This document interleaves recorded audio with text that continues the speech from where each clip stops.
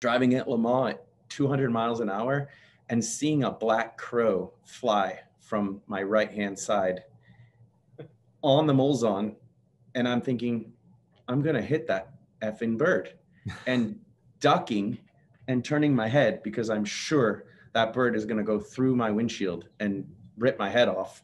Hit the bird, and the bird glances off, and I look in the mirror, and there's just looks like an explosion of black pellets.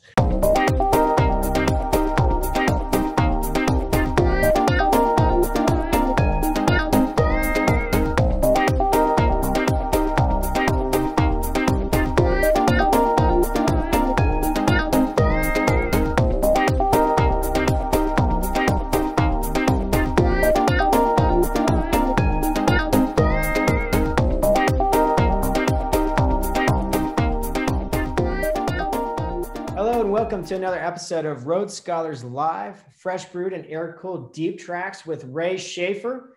I am your co-host, Cam Ingram, owner of RoadScholars, a multiple Concours winning restoration expert, author, and public speaker. My co-host is Ray Schaefer, former GM of Brumo's Porsche, racer and speaker, now flying the flag at Porsche Classic here in the United States, as we all know.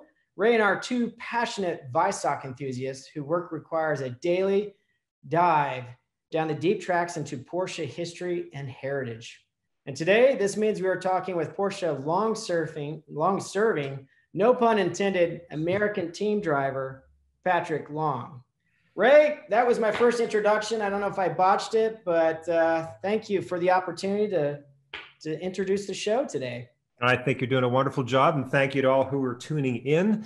We're talking, of course, about Patrick Long, who's one of the most accomplished sports car drivers of his generation. In fact, since 2003, Long has served as the lone American on Porsche's roster of factory drivers. Long has captured victory at the world's biggest sports car races, winning at the 24 Hours of Le Mans, the Rolex 24 at Daytona, the 12 Hours of Sebring, Petit LeMans, and even the 12 Hours of Bathurst. Long is also a three-time American Le Mans Series champion and two-time Pirelli World Challenge champion. Long is also creator of Luftgekühlt. Created as a celebration of air-cooled Porsches, Luftgekühlt has become one of the most anticipated auto events of the year, with its unique blend of historically significant Porsches, unique venues, and lifestyle elements.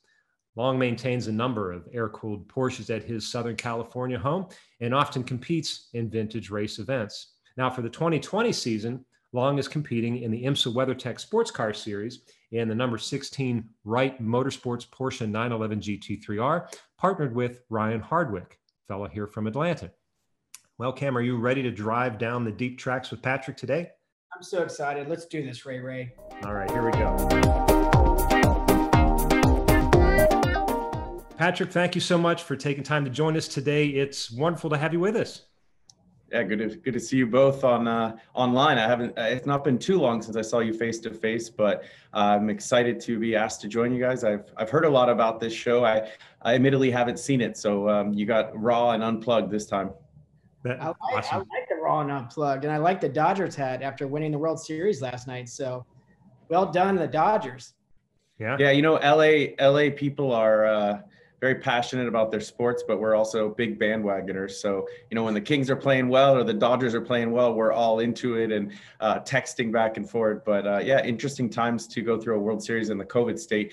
A couple of the guys who help us at Luftgekühlt are huge Dodger fans, specifically Rafael Navarro, who was ex-Pirelli and a big part of bringing Pirelli to Luft, and Victor Carrillo, whose ID agency. They've been just going off about this. So yeah, this is for them and for the Dodgers, but I'm not a huge baseball fan. I grew up going to the Dodgers with my dad, who was a Burbank Glendale kid, which was interesting because they were right around the corner. They used to sneak into the games. And of course, Burbank Glendale in the 60s was hot rod era, circle track racing in Los Angeles times. And my grandfather owned a Flying A gas station just around the corner from Rod Emery's grandpa in the same period. So super cool to have a little bit of Dodgers from my dad and taking us to games as a kid and now kind of just following distantly.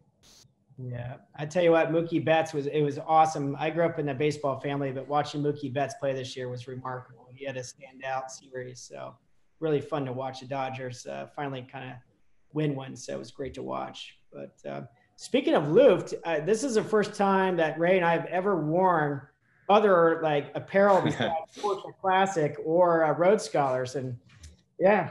There we Nice. go. Showing it Thank off. you for running the colors, boys. I rarely wear the stuff myself. I guess I overanalyze and I don't want to overpump the brand that I co-founded, but I'm honored you guys are in the stuff and in the spirit, and we take a lot of pride in the product that we put out and try to produce, water-based high-end cotton and not just slapping plastisol on cheap t-shirts. So I'll look for your guys' feedback on the fit and how well they're washing, and if you like that windbreaker, Cam, I know you're hard to please. You're a style guy, so I gotta hit my marks when I get you in something.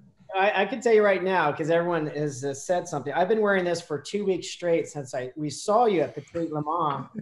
And first of all, it's totally my jam because it's like a 90s style windbreaker. It like reminds me of like a Billy Bong windbreaker I had in the 90s.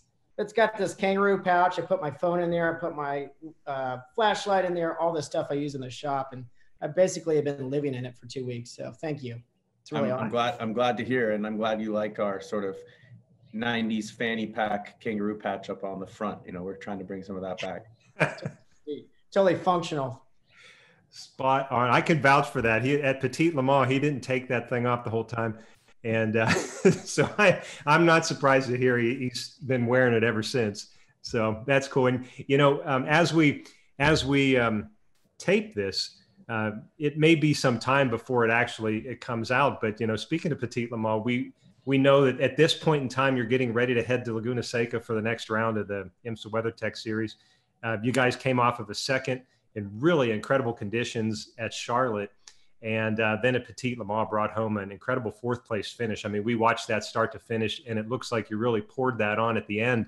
I'm curious, we'll probably know the answer by the time this airs, how the championship all comes out. But what do you have to do to get your GT3R with Ryan Hardwick up to the top spot of that championship? It's been hard fought, hasn't it? It has. It's very competitive. GT racing these days is so equally matched, for better or worse. Balance of performance, or BOP, keeps everything very tight. ABS and traction control are things that we didn't have in the Flying Lizard days or in the Peterson White Lightning days when I ran with Jurg. So it allows different background drivers to get closer to the limit quicker, and the mistakes are fewer and further between. And that means it's really hard to race and to make track position when you come from behind. So this day and age in IMSA, in GTD, which is a pro-am competition, you have to have a starting amateur driver. And that's a little bit of a gray area on what constitutes an amateur driver these days, but it's supposed to be a driver who earns their living in another way other than in automotive or motorsport.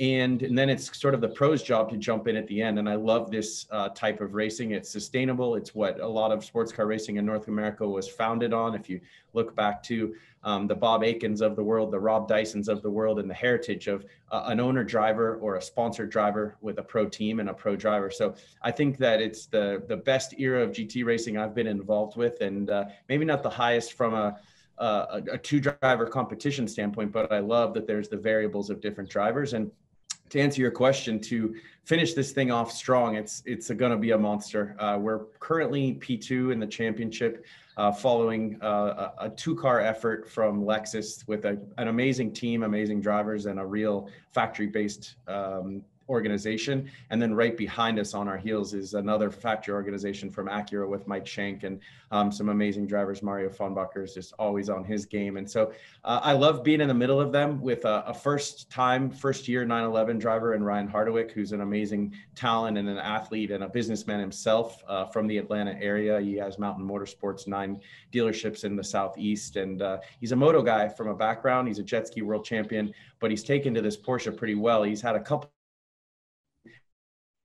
in a Lamborghini Challenge and a couple of GT races. Last year, he got really hurt at Mosport, had to have a full knee replacement, and was out of the race car the second half of the year. And I have to say, I knew Ryan was serious, and I knew that this was going to be an effort that was worth my time and the team's time, but I didn't expect that he would be this competitive in a 911 for his first year with a rear engine car. And he's only getting better. I think the best part about helping to develop talent and seeing people realize their dreams in GT racing is that the potential often plateaus and you hit your horizon, and then you sort of just try to have a more efficient race. But with Ryan, he's getting better every single race. So we just need to keep hitting our marks and do what we've been doing. We've been the highest placed points finisher car on, I think, the last 4 races. If you look at the sum of points, we've been on the podium 3 out of the last 4 races, with a 4th, as you mentioned, at Atlanta.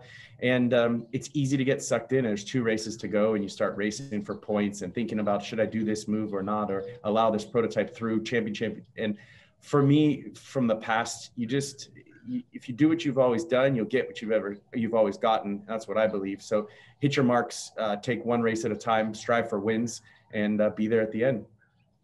Well, I have to say that was some of the most exciting. I mean, this year has been really fun to watch you race in the right car, the GT3R. But at Petit LeMans, you were like in attack mode at night in the night, and it was some of the best driving. You know, we were all watching it, and my father was watching it, and with Owen Springer. And it was just awesome to see you in such attack mode and do some pretty aggressive passing. It was awesome. It was so fun to watch.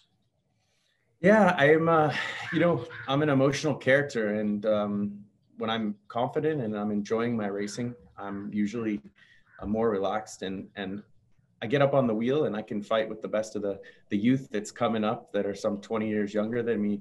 But there's a lot of speed that still has to be pulled out of yourself, especially when it's been a 10-hour day and you're into the night and you've got mixed weather conditions, or in this case, we had multiple classes fighting for wins into the same corner. And I was loving it. I just was in my flow state. I was just feeling good. The car was quick. And those days in a race car, they're effortless. You guys have felt them yourself behind the wheel. When you're not overanalyzing and you're not in your own head and you're not sort of in a conscious state of thought, but you're more just subconsciously trusting your abilities and your car, and everything comes kind of naturally. And that's how it was at Atlanta. And I can tell you, I've had some days where, they talk about riding tight or driving tight, where you're just really clinched and nothing's going right. You can't hit your marks and the car's not handling. And that was not a day at this year's Petit, but plenty of days like that. And admittedly, racing is like golf. It's you against yourself most of the time mentally. So it was enjoyable. We didn't end up on the podium. We led there with a couple hours to go and ended up 4th. And that's just the summary of how competitive things are right now. It was a strategy game at the end, and how many tires you put on at each pit stop really panned out to be the differentiator at the end. And it was so cold that if you took 4 tires, you lost so much time on your outlap just trying not to break your ass or throw the thing in the wall that people would make a lot of time up on you. And so it just was kind of ebbing and flowing on who took tires when. Cam, you go back when I hear Patrick talk about experience, and I think back to 2007 and the DHL Penske Spider. That race helping Porsche carry on that sort of idea of being a giant killer. I mean, there's Audi. You're up against Audi with the LMP1 car, the diesel, which Audi had a string of winning that 10-hour race. And then here was the LMP2 Spider that Porsche came along with, lighter weight car, less horsepower. And you're right in the thick of that. I mean, if I'm not mistaken, I think that still stands as the record as the closest finish ever for a 1,000-mile race. Less than 1 second between you and the winning Audi, 0.923 seconds to be exact, if I recall. Yeah, that was a vivid memory, even though some 13 years ago, comes down to the end and you get a yellow. You think you have it in the bag, and that yellow flag was what we didn't want to see, because we could outrun the Audis over a lap, but we had nowhere near the torque or the straight line speed that they had. And sure enough, the yellow comes out. I can't remember why, but we kind of knew we were sitting ducks, and they just blew right by us on the restart and closed that gap down and had gone by us. And then it was really no way to fight past them. We were passing them in the pits. We were passing them on the long run in traffic, but never could draw alongside of them and get by them, even in the break zones. It's a much smaller and lighter car, but still an amazing night to win my third Petit LeMans, but that time in a prototype was a lot of fun and almost an overall win.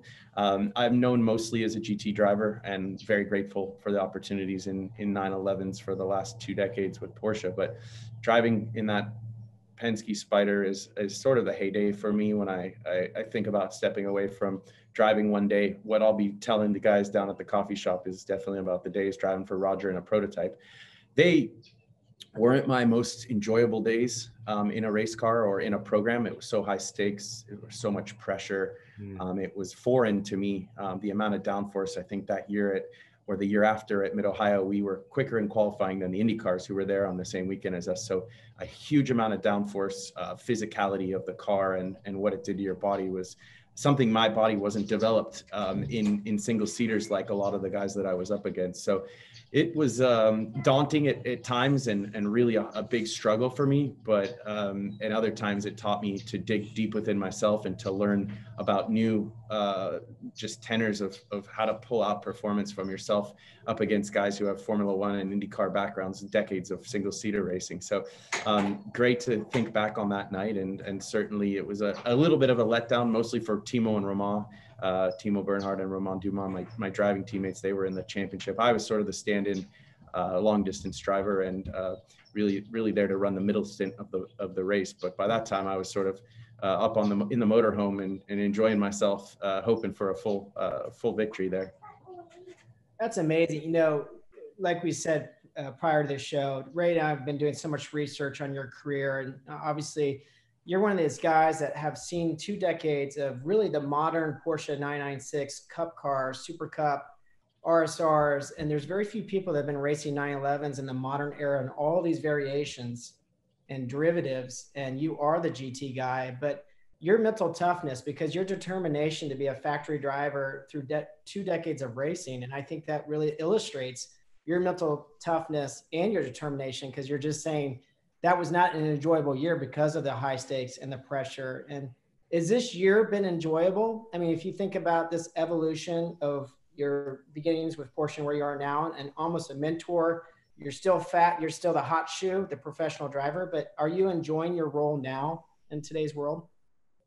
I really am. I'm sort of in that place of still being able to perform and fight against some of the best guys that are coming up and some of the most established veterans. But it's also a place for me to develop myself as a leader, as a mentor to Ryan, or working with John Wright and my organization behind me as a team. I'm able to sort of wear 2 hats and be the driver and help develop the car as quickly as possible. There's not a lot of track time, especially in these COVID times with shortened schedules, but also to work with John and the team on strategy, business strategy, racing strategy, and just try to learn from so many people around me who are technically some of the best in the world and such intelligent people. So yeah, I have a little more bandwidth to soak it all in, to look around and realize that I'm not going to race into my 50s like some of these guys. I have a lot of things I still want to do. And I see motorsport as a foundation and an education to grow and develop into something else to contribute to society than just being an athlete and kind of a spoiled brat who shows up last and leaves first with everything taken care of and told where to go, when to be, how to do it. And in this case, I think that's what's opened an envelope for me. And it's my education, being around people who have been successful enough to spend money in their golf game of motorsport, or to lead what is such a competitive environment of sport with sports car racing. If they're at this level, then they've done amazing things at the track or away from the track. And I'm grateful to be around them on a week-to-week basis. Yeah, Cam and I were talking offline a little bit about timelines. If you think really about what we've been able to experience, kind of right there with you, looking back in 1998, which was the 50th anniversary of Porsche. It was the first Petit LeMans, and again, going back to that 2007 program, they did a really neat piece that talked about drivers and where were you in 1998. And they pointed out you were 17 years old at the time, and you were already showing the talent that earned you a top spot as a Porsche factory driver back then. being the first American in 20 years to win an international European karting event, placing second in the International North American Karting Championship that year with 15 WKA Cup Series wins in a row, which is just amazing. And then when you think 10 years later, Rennsport comes along, and you're sort of in there now. You've accomplished all these great things as a driver.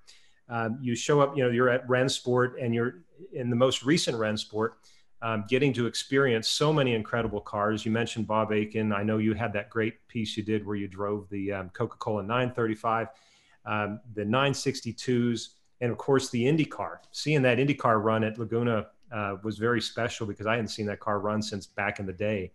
And you were behind the wheel. I mean, just such an incredible arc that, now that you look at it, you're entering your third decade as a Porsche racer, as a factory deal, growing like you're talking about growing, but also, as Cam pointed out, racing 911s. I mean, really from the start of the liquid cooled era, which is huge for Porsche, the beginning of the 996 all the way up to now the 991.2. You've seen so much evolution in the cars themselves.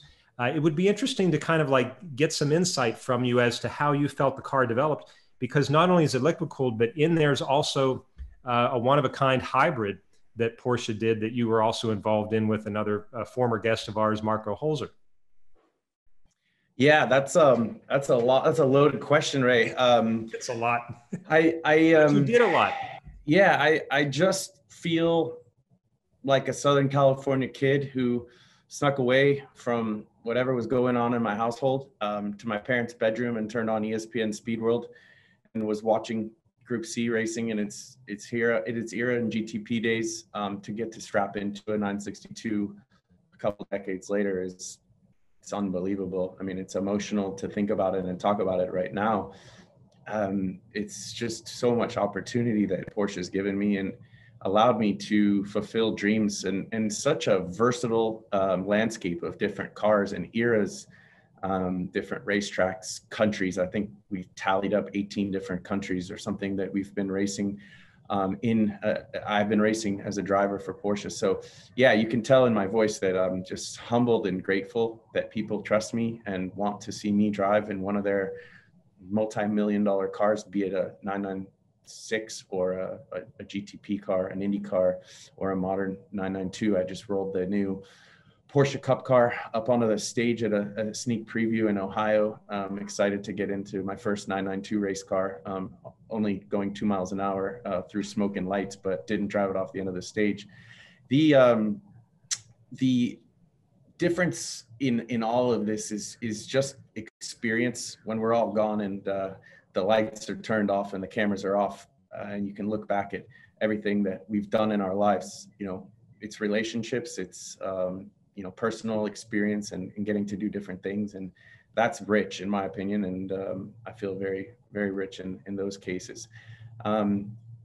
It's hard to put my finger on all the different 911 eras and what they mean to me. All I could say is that when we started in 996, or when I got my first run in a 996 GT car at Petit LeMans, 2003. I was a rookie coming out of Supercup and Carrera Cup in Europe. Then, it's analog, RPM, H pattern, synchro, streetcar gearboxes and racing on the grand stage right before Formula One went live at Monaco or Silverstone. Monza was just electric, standing in, had a Marlboro grid girl standing in front of me. And I thought to myself, I'm 21 years old and I can't believe this. The stands were completely full. The Tifosi was literally, you could feel them cheering before the race went live. And I was starting on the front row against my teammate, Mike Rockenfeller, who's a veteran factory driver for Audi and DTM. And of course, has won Le Mans overall for Audi. And we went down into turn one, elbows up, and just kids racing go-karts kind of in the grand stage. But back to the 996 and getting into a GT car with TRG for my first race at the end of the 2003 championship there at Petit. It was a loud, raw 911, just a super cool car, no ABS, no driver aids, no traction control, still 3 pedals, tell kids these days that I actually had to blip the downshift back when I was young, and they don't know what I'm talking about. You know, now everything's auto blipped and two pedals. So that was actually a weekend sidebar that I met Jeff Zwart for the first time. He was in a sister TRG car, and he approached me. I was watching, trying to learn the racetrack and figure out how this multi-class racing worked. And this guy started talking to me, and really nice dude, and you know, and just answering his questions. And he told me, oh, I'm racing in the number 68 car. And I was like, no way, you know, and we just started shooting the breeze and sat next to each other at the IMSA autograph session and continued our conversations, and a friendship blossomed from that weekend. But if I jump forward into the 997 days, you went now into sequential boxes. The end of 996, we transitioned into a sequential box with a flat shift upshift, but we still had to downshift and blip on the way down. More aero, more race car, but a lot of the DNA of what the RSRs had in the 996 days in Gen 1 and Gen 2. And then 991, the game really started to change with the factory cars and the introduction of the core white car program. That was the end of 2013 and into the 2014 season.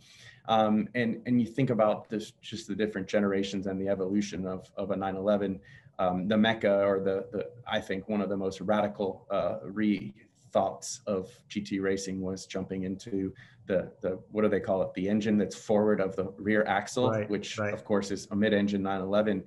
The difference there was the aerodynamics of that car and the placement of the engine, and just the evolution of the class in general.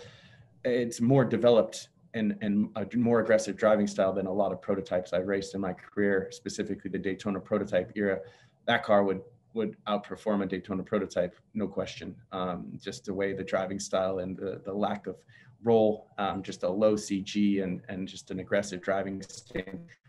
You actually transitioning between the mid-engine 911 RSR that you see in GTLM versus my 911 in the GT3R. I know these are a lot of acronyms for people who don't study this stuff religiously, but the traditional 911, it's a big transition to go between the two cars. And I see a lot of my factory colleagues jumping out of the car last weekend in Spa, and they'll be this weekend coming up in the RSR. And that takes a couple of laps to refocus and to kind of recalibrate your G meter in your butt, because the cars just don't move. Those mid-engine cars with all that downforce, they're just stuck to the ground, versus when you get back into a GT3 car, they move around and they give that more traditional feel of a 911. But I know this is a 5-minute answer, but the last thing I'll tell you is that driving a 911 from the early 60s or mid 60s, on the first generation 911 all the way to today's GT3R, there are a lot of parallels and similarities. And it's not just the look and the shape and the rear engine. The driving styles translate, the braking points and the trail off brake, trail on throttle. A lot of those things I carry through all the different generations of 911. So it's not just the water-cooled era of my evolution of a pro driver, but jumping back into a 993 RSR or anything previous to that. There is so much that carries through, and it just shows how good they were from their beginning state all the way to what we're doing with them today. So it's a huge just tip of the hat to how awesome the 911s are as a designed, a passionate and enthusiasm driven car. I mean, that was the most best synopsis of following liquid cool, race car evolution. That was wonderful. And one of the things I thought of what you just said a few minutes ago really struck me is that you've had this experience of racing for these iconic US teams, from TRG to Flying Lizard to Core to Proton, to all these incredible teams. And, you've been so humble, but Ray and I know that your work ethic is profound. You have one of the strongest work ethics. Not only are you a tough driver, but your experience you have so many tools in your bag, and being able to articulate these things to not just a team owner, but a team and a co-driver is a remarkable thing. And I just think we don't think about these intangible skill sets and also what goes into making a successful team, because it's not just the car or the prep. There's all these other factors. And I think I'm marveling. I didn't think fully appreciate about what you said earlier about what you're bringing to the right organization and this background of knowledge. And I think that's empirical and priceless in so many ways. Yeah, it's an interesting juxtaposition, because if you think about it, we're sort of a traveling salesman, but we're also a traveling consultant. And then you're sort of the clown that performs.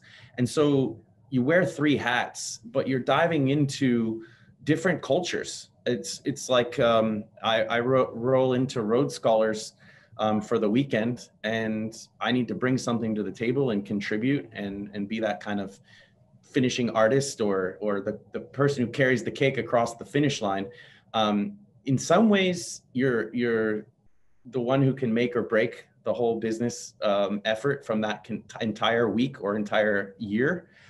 But also just slither in and immerse yourself in someone else's business culture, and then to bounce out and head to your next business stop. You really are in some years working for four different businesses, and you have to readjust. Everybody operates differently. Every single individual within a team operates differently. And then you have the machine that we're all trying to improve. And both of you know that from the effort of a restoration or the development of a car, that you can skin the cat many different ways, and leadership is something that isn't always as easy as we all think or read about. And so it's fun to have different roles in different teams. Sometimes I show up and I'm just a soldier, and I'm just a number, a spacer, and you just plug yourself in, don't say a lot on the radio, make fast laps, jump out, let the next guy take a stint. And other times, the team owner looks to you for direction, technically, from a business standpoint, marketing, politics within the race series. So I love all that. I love those challenges. Again, I touched on that. I love the education of it, but it's certainly fun to reflect on it, and just to think about how you hone your craft as a driver. It's easy to be, kind of one of those spoiled single-seater mindset drivers who's just, I'm here to show how good I am, how much better I am than my teammates, and how I'm the best. And that does pull out a lot of performance over one lap, but sometimes it's a culture clash within a team, or worse off, it ends up where you bang the race car up just putting yourself first. And it takes a lot of years to rid yourself of that, whether it's your animal and who you're made up as a competitor or a business person, and how you drive, and having to show enough performance to even get a chance to make a name. That is hard to undo. We come in as trained, kill, attack, fight dogs, and you're sort of embedded into a family household, and now you're not supposed to chew up the furniture or bite the other dogs. And you're supposed to act like a professional, and you're supposed to compromise and share the seat with other people, and maybe you don't get the car tuned right around you. And so it's always interesting when you're young and hungry and you come in to this different world, and all of a sudden it's not all about you. And I don't always want to be the old wise man with the long view, because that does hurt your lap times, and it does hurt the decision on who gets that last stint when you got to fight to the end. So you just have to balance it. You have to know which person to bring to the table, depending on how that program or that race or that season is unfolding. And I love those challenges of the psychology side.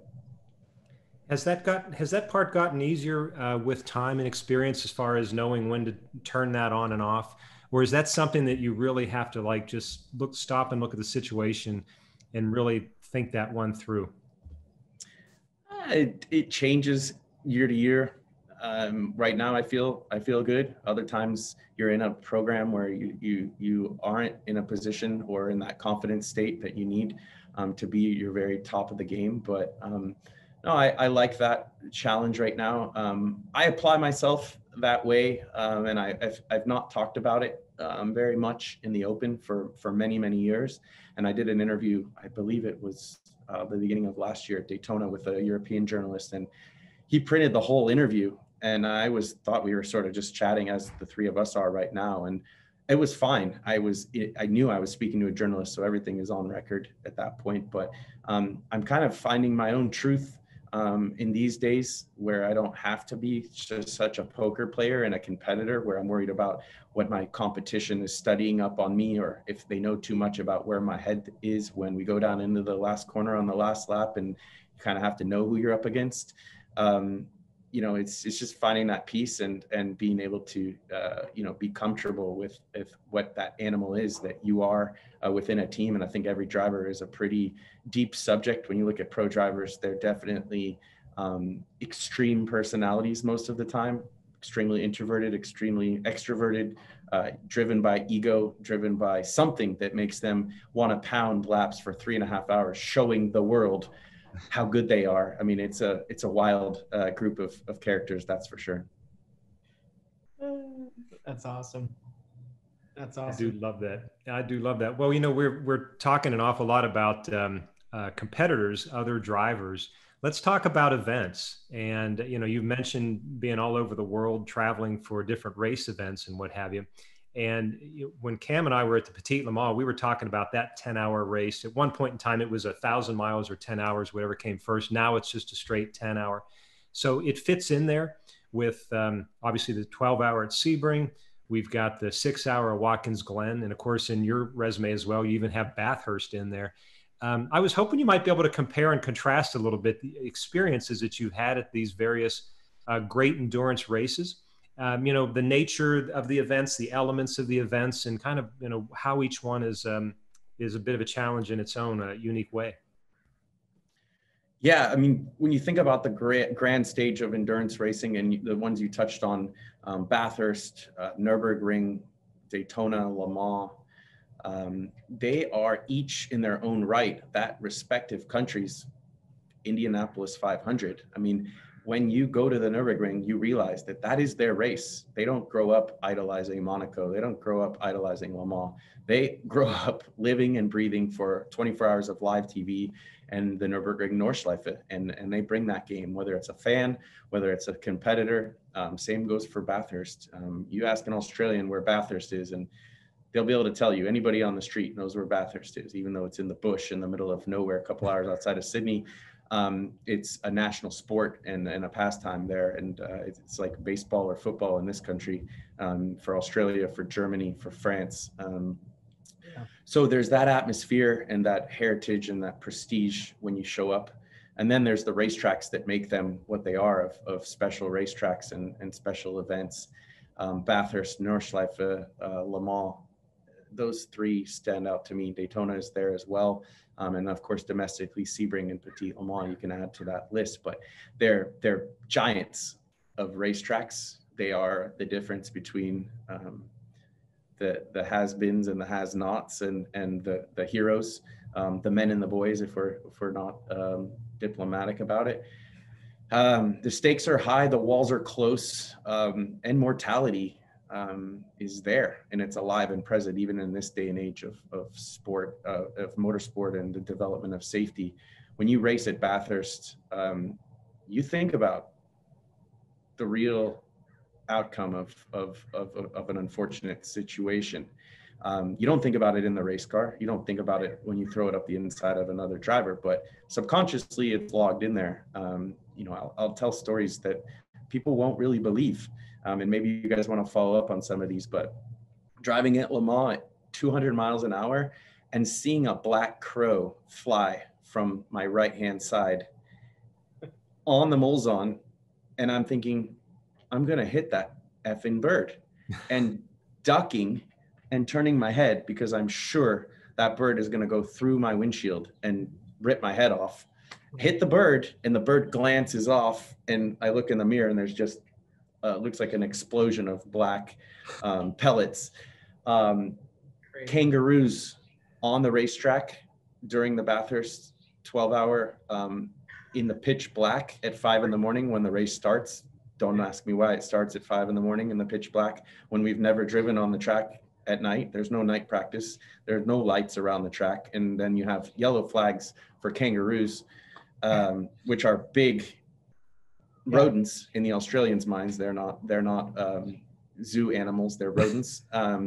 They jump the fence and they take cars out. When a car hits a kangaroo at Bathurst, that car is done, and sometimes worse. And Nürburgring, a little story, if there's time, would be so I show up to Nürburgring for my first 24-hour. I had been there and done the shorter race, the VLN. This was actually car with me that race. And I don't know if he told you this story, so stop me if he did, but there was pit stop practice when I showed up to the track, and you get no practice time at the Nürburgring. And I thought to myself, well, you don't need pit stop practice at the Nürburgring because you get bloody 2 minutes for a pit stop because you use a normal fuel hose to refuel, and you share the pit space with 4 other teams, and it's just a total crap show. So pit stop practice was actually the drivers learning how to change the wheel on the car. Wow. So they bring the air bottle up and they say, okay, plug it in here. I know you've seen this happen from the driver's seat, but now it's your turn. Plug it in here, jack the car up, take the air gun, buzz the wheel off, change the wheel, buzz the back on, lower the car. If you get, and of course I'll spare you my bad German accent, but if you get a flat on the back of the track, yeah, you're going to stop and change the tire because you will not make it back. You understand? So basically we had to know where a set of 4 tires, an air bottle, and a gun were ditched in the woods. And if you had a bad flat, it was going to be safer and quicker. They probably figured we wouldn't make it back because it's such a long lap there that you're some 8 miles from the pits. So sure enough, I get hit by a Clio in a 6-gear corner after Flugplatz. I go up over the brow backwards, I spin, hit the barrier, come out of it pretty unscathed for as gnarly of a deal as it was. I was passing him flat out on a double left, and he tracked out, he didn't see me, and he clipped my left rear and spun me back over the hill anyways. I know right where the wheels are ditched in the little cut, and there's a break in the wall, and I go up, I stop, I let the car roll through the break. So I'm now off the racetrack. Of course, at the Nürburgring, there are no full course yellows. So this all happened under green flag conditions. I'm going, with one broken rim and a flat tire. So it's the next day. This is 10 a.m. after a full night of racing. And we're coming, within a few hours of the finish. It was a terrible race for us in the hybrid. So yeah, I backed the car down in there and I'm unstrapped myself. No one can help you. That's part of the rule. But of course, it's full of sunburned, drunk fans, and they see the car coming. And so there's hundreds of them standing around, and I'm sweating, and I'm just trying to wipe sweat out of my eyes. And I change the wheel, strap myself back on, get the radio on, and then drive back out through the break and back onto the track. And it was a rain tire because they figured if it's raining and you need to make it back, better to be with a rain tire. If it's dry, you're still just getting back to the pits. So I had 1 rain tire and 3 slicks, and sort of got myself back to the pit lane. And I was so freaked out by the incident. I got hit at such a high rate of speed that all I wanted to do was tell someone what had happened and swear at the car who happened to be sharing the pit box with us, because they stuffed 4 cars in one garage at the Nordschleife. And they just said to me, "You're going to go for another stint, so tell us about the story later." So it was kind of that get back on the horse and ride. You just saw your life flash in front of your eyes, and they're like, "Yeah, keep going. We're sort of out of this race anyway." So yeah, just crazy stories like that in all of these different endurance races. But I will tell you that one of the greatest accomplishments was finishing second in class, and usually second sucks, but second in class at Le Mans with Patrick Dempsey. Seeing him in tears and achieve a lifelong goal of being on the podium at Le Mans. We were third in the late stages and slipped into second through some attrition from the competitors ahead of us. And yeah, I felt like kind of like a father figure at that point. I was just so content to see him content that it wasn't really about the result. It was just seeing somebody just completely overwhelmed by emotion, and having a stake in that, more so than just co-driving with him, but trying to develop him as a driver and working with him as a friend. And we had traveled the world that year, and later on found our first victory in Fuji in Japan, and still talk to that guy probably every 3 days. Just such a great human being and a pure, passionate student of the sport. 100%. That is that's really cool. I mean, hearing you talk about special friendships like that, I think back to my Brumos days, and I still remember when you were kind of starting out there, and the attention that, I know Bob Snodgrass always kind of had his eye on you, and you had obviously a special friendship and relationship with Hurley, who I think has made, through that, it seems like, your careers and sort of your ambassadorship, if you will, for the Porsche brand, you two seem very similar to me, and your love and respect for the sport as well as for the brand itself and what Porsche represents. And man, I just think you've done a wonderful job with that. That's cool to hear you talk about, kind of sign full circle on that, where you feel like you're able to do the same for others. And I just think that's really cool. Kudos to you.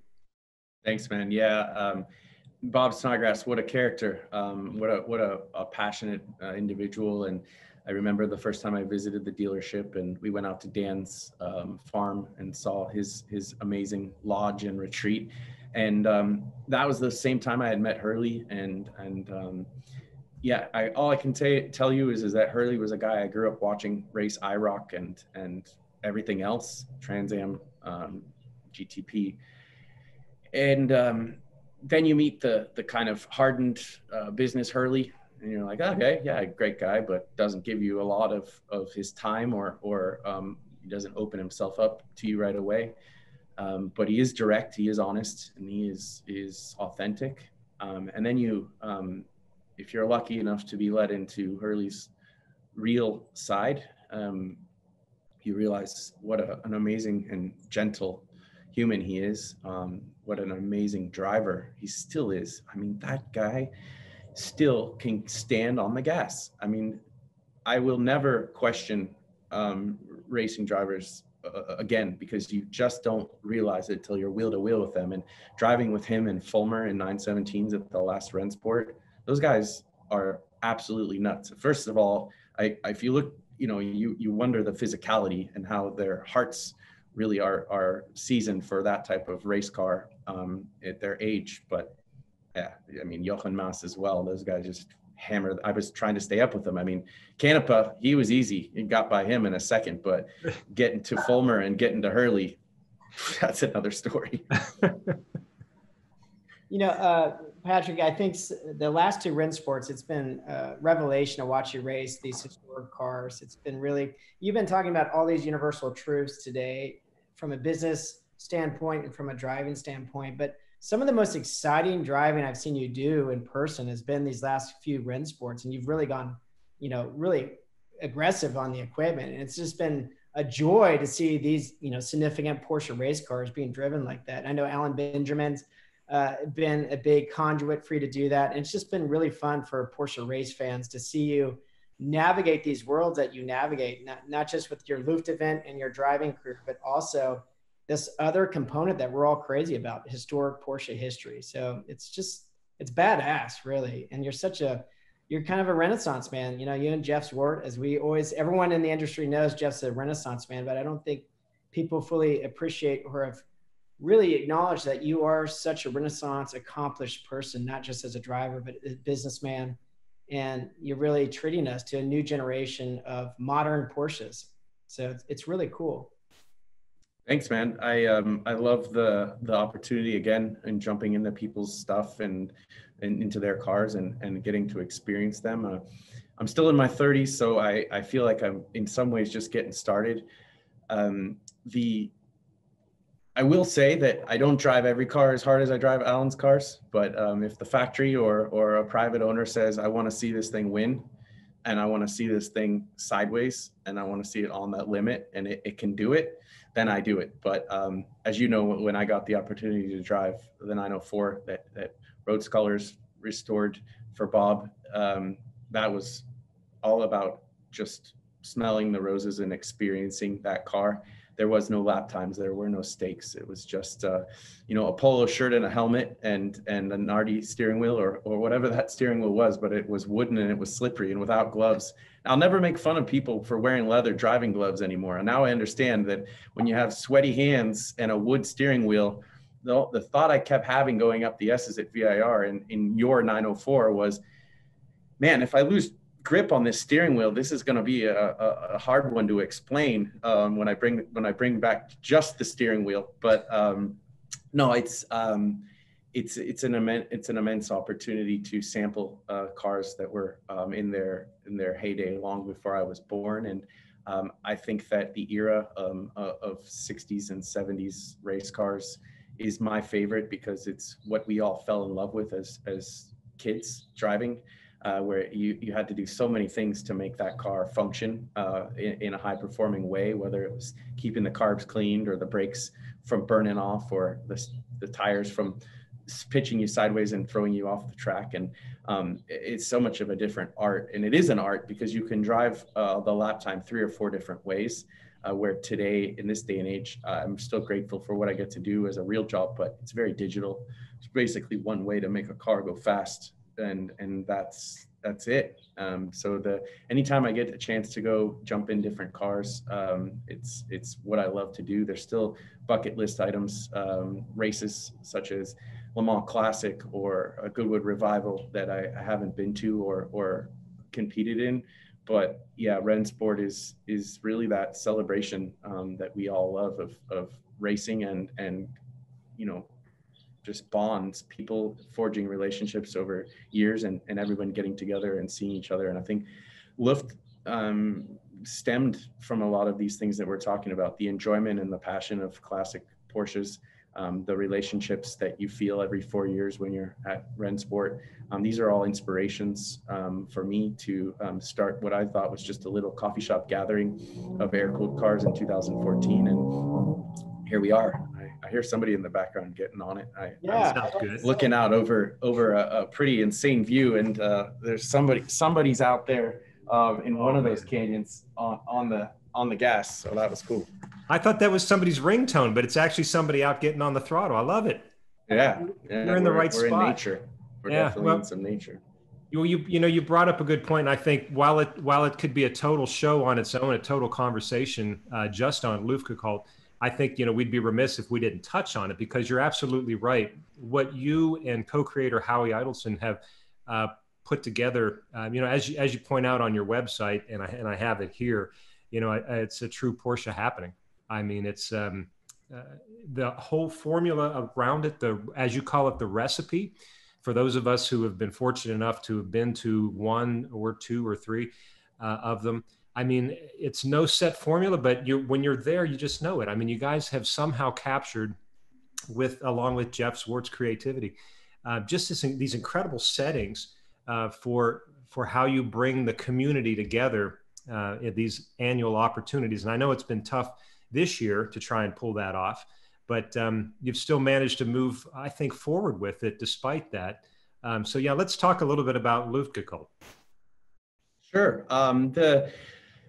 The recipe was just, I bought a 3.2 Carrera, which Cam actually helped me find Mr. Newton as the PPI on that car. And I got my hands on my first air-cooled car after talking about it for 10 years and finally shelled up the money. And I just wanted to go meet people and talk about the car and learn about air-cooled and talk about whether I should take the rear tail off that car, which I'm glad I didn't, because the car was so preserved.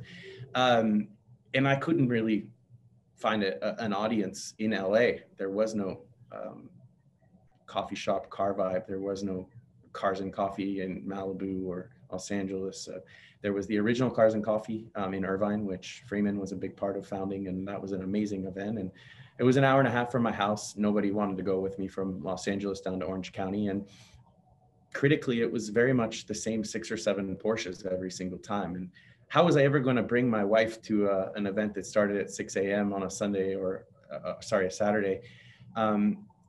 And there really wasn't much else out there other than annual events with the club or some of the big concourses. And so I found myself inspired in Venice Beach, California. There was a hipster creativity to the coffee shop vibe. Deus, who I had run into 4 or 5 years before racing V8 supercars in Australia, was a brand that spoke to me. It was a culture. Any given weekday, sitting there, it was just beautiful cars, people, motorcycles, great weather, coffee. And I forged a relationship through Howie, who was a lifelong friend of mine from the karting days, with Julian and the Australian team that ran that place. And I asked them, I said, I want to throw a car party here. And they said, here? Where? This is a little dinky coffee shop. I said, yeah, I'm going to put 38 of the best air-cooled cars into this parking lot. And they said, knock yourself out, and we'll believe it when we see it. And what my found was to bring people who are not part of the Porsche culture over to a coffee shop on a Sunday morning at 10 a.m., hand them a taco and an early beer, and play some good music and walk them around and show them not the best in the sense of condition or value, but the best of the best of a compilation CD of all the different genres of what I was on a journey to learn about, and what I had embarked on, which was understanding the outlaw community, the art group guys, the Magnuses of the world versus the concourse and the club members and the collectors and the restorers and everything in between. I just wanted a little peppering of everything. Alan Benjamin brought a original GT2 from Colorado. My friend Efren Oliveras had probably a $15,000, maybe less, probably a $10,000 investment of his own Pride and Joy 912 parked right next to an original 27 RS. And I laid the cars out in a way that was more about storytelling than it was about visuals. At that point, we hadn't perfectly refined that part, but thanks to Jeff Zwart and to a lot of other contributors, we found our formula in laying cars out in more of an art exhibition or installation than just a parking lot of sea of cars. And that was it. That was the start. I knew that I wanted a few principles, which was never boring, never predictable, never exclusive, and always spreading the message of how impactful and powerful and amazing these cars are. And as soon as we lock the doors and turn this into a boys club, we're failing the future of these cars and the future of this community. And so Luft is just about inspiring the next generation and celebrating the heroes that deserve that attention. Well, kudos to you. I mean, it really, Luft has become, it's so often said, a phenomenon for a reason, because you are celebrating all these different Porsche cultures, this Porsche universe of passion and storytelling, whether it's race car drivers, collectors, or just the average Joe. I love the story of a 912 sitting next to something that's a priceless Porsche, but we're all bonded by this shared passion. And thank you for creating an event that really unifies. It doesn't polarize, it unifies this world, and you can be anyone from any different background, and we share this combined passion, and we get to share it with our loved ones who might not be Porsche files, but you've created an event that is accessible to everyone. So thank you from everyone in the Porsche world. So it's really unique to see. No doubt. Thank you. We say if the legends don't want to come, or the non-car person doesn't want to show up, then it's time to tune the carburetor, because that means we're doing something wrong. The meat in the sandwich is the three of us. We live this daily, and we love it, and it's never gonna dry up the passion. But we have to continue to inspire and celebrate, and that's the bookends. That's what matters. It's the Vic Gelfords of the world, and the 12-year-olds who are just there with a camera in their hand, and they're, well, like most of us, dragged along to an event by their parents. And if we can burn a memory into their mind and infect them, and keep the loud fire-breathing combustion engine as part of car culture, then we're doing something right. And I also love that air-cooled cars can be an introduction into the Porsche brand. I talk a lot with some of the higher ups at Porsche about how this is an achievable or an obtainable entry point into the community that is such a special heritage and culture that is Porsche. And so there still are some cars out there that are relatively affordable. I'm sure you guys have talked about that on this show, and we love that part of it too. Yeah, for sure. And as I pointed out, I mean, it's been, I know, a challenge this year with COVID-19, trying to figure out how to navigate that when it comes to events. But lately, recently we were talking about Petit LeMans, just right down the road, the Petite Soiree that you had at the Brazelton Brewing Company, a sort of a micro gathering, as you called it. Air-cooled vibes, music, and eats and beer. That was a great time on a local level. That was just wonderful to have that option right down the road. And then at the race itself, the Luft pop-up that you did to celebrate the announcement of the North American Carrera Cup. Interesting how you're kind of doing that. I know there's been a couple of European trips that you've taken as a group. Can you talk a little bit before we finish up about the what the thinking is and maybe where you're heading? Are we going to see more pop-ups like we saw at Petit? Yeah, I like these little snacks of Luft when we can't have the big meal. It's just not the time yet for the all-inclusive, all-encompassing, and so just little things I the team comes up with, or I think about in my travels, where we can achieve or share some of that Luft principle in a kind of socially responsible way through all of this pandemic. We all want to see this behind us, and so we have to do our part. And yeah, I do have plans with the team for a few more little treats, a few more tricks up our sleeve. Trying to do it on a local level where we kind of come to you versus asking you to get on a plane or to stand in a circle with thousands of people. Lyft has become a little bit of its own beast, and there's no time for 7,000 or 8,000 people together, but for 100 or 200 people to keep their distance and enjoy some cars in a local way, that's definitely on the mind right now. We're also working behind the scenes to just be a tighter, more resilient and reliable company for when the big shows do come back. So a little Hot Wheels collaboration is coming out, a fun Chopard collaboration, as well as our second book would be my little plugs. There you go. Yeah. Those are some things that we've been working on in the COVID times. And, when something like this comes up, a lot of people who are watching this are small business owners. Luft is hand to mouth. There are no big investments or corporations that are pumping security into us. We have our faithful sponsors, and our people who buy merch on the website is what keeps Luft alive. And so it's been trying, just like many of us, to keep the lights on in these times. And Atlanta was an idea that I had about, actually a motorsport idea, where I wanted to create a celebration in the paddock. And I have to do that carefully. It's a little bit like playing Jenga, when the thing's about to tip, every single time you poke on a block. That's my brand. That's our brand of Luft. And you have to be careful when you go outside of the recipe.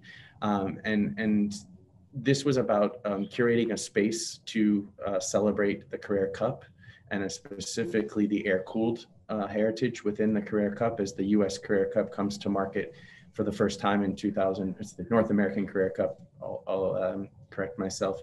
The North American Carrera Cup comes to light in 2021. An amazing feather in the global Porsche Motorsport cap to get that here domestically. It's where I started my career with Porsche, and now it's coming to a theater near you, and that being a racetrack. So it was a paddock experience, an outdoor, socially distanced hospitality, which would normally be in the tent up on the hill. With Porsche, we did it outdoors this time. And then just tapping into a local environment in Brazelton, a small sleepy town in above Atlanta on I-85. And I saw that brewery just over a year ago, pretty fresh. And it just had an aesthetic and an amazing architecture that I just thought to myself. I was there for a meeting at a restaurant across the way, and I looked out over the small street, and I thought to myself, that place is going to have a part in our recipe, or I'm probably overusing that word. Just that's going to have a part in our future, and yeah, we're just making it up as we go. I think the next goal, other than getting this book into the hands of the users for the holidays, is maybe a small rally or on-track experience behind the wheel in December. So watch that space. But other than that, waiting for the dust to settle, and would love to try and get back to Durham. Cam, your organization was an amazing help in that, and what a city and a community that we want to bring our show to. And whether that will happen in 2021 is still to be determined. I'm going to watch how everything develops, and there may be a time for that a little later on, but the truth is that 2021 is still a blank canvas. And as much as that scares me, we were at this point in 2018, we were still at a blank canvas for Love 6, admittedly, with Universal. And that show went off okay. So we'll be all right. Well, I can't thank you enough. You're an inspiration. Thank you for sharing your time. You're a remarkable human being yourself, Pat, and you're an inspiration for the Porsche world. So thank you for your time today, and good luck this weekend. We'll all be rooting for you. It's just awesome. Yeah, thanks. Man. It's fun to connect with you guys. I know you guys have worked hard on this show, and I want to dig now in and see some of the other episodes. You sort of found me in my unplugged state of just unplugging and recharging between races. And it was awesome to be in this environment and not worry about the polish or the trophies or the helmets, and just bring you guys onto the ranch and talk shop. So thanks for making this an hour of me rambling on and giving you long answers. And Ray and Cam, you guys are figureheads in this story that we're all reading. And so thanks for having me. Thank you, Patrick. We really appreciate that. I mean, I hear everything that Cam says about your career and your personality and just who you are as a person, what you've done for our community. We greatly appreciate it. I mean, not just on behalf of Porsche Classic, but from personally and from RoadScholars. And I just really appreciate that. We appreciate you driving down these deep tracks with us today and talking Porsche. It's been an insightful conversation as always. And the neat thing about this is that these aren't one-shot deals. You know, we're not trying to cover everything with one conversation. So we'll look forward to having you back and talking about other topics here in the future. So until then, be safe out on the track. As my friend Ramsey Potts always likes to say, safety fast to you, Patrick. Cheers. Cheers. Thanks, guys.